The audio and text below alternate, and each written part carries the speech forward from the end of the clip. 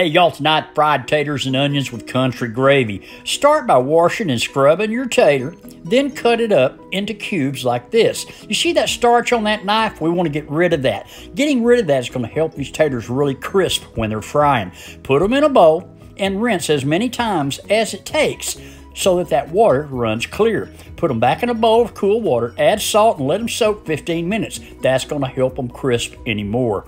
Remove the outer layer of your onion and cut it up just like this. When you're done soaking, throw your taters out on some paper towels and pat them dry. Add oil to a skillet, add your taters, your onions, and we're going to cook this for about 15 minutes until both are soft and the taters are browned. In the meantime, just make some gravy, bake, and grease.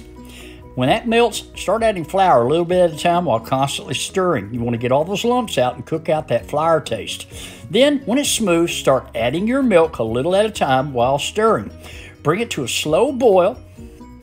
Season with salt and pepper. Let it set, and then back to the taters. Add sugar, red pepper flakes. During that last minute, add a little garlic. Stir that around for about 30-45 seconds. Plate it up. Hit it with that country gravy and enjoy. Thanks so much for stopping by. Leave a comment. I'll answer every one of you. But until next time, as always, bye-bye, y'all.